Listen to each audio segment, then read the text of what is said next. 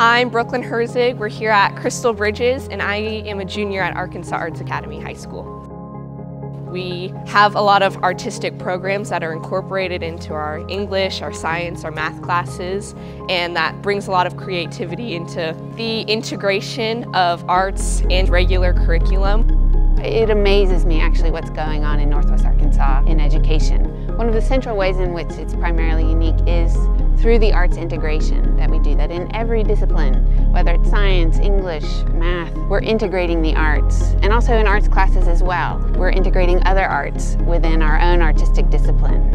We are here at our school's Night at the Museum. We have a collaboration with the Crystal Bridges Museum of American Art, and we come and we showcase our art, us and the students. And so we are here collaborating with the creative writing students where they read poetry that they've written and we improvise dance that we have learned techniques from in our class.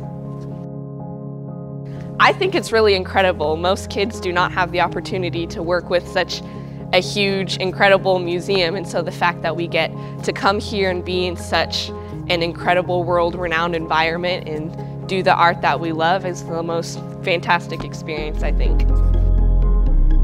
Northwest Arkansas is full of opportunities. The education here is phenomenal.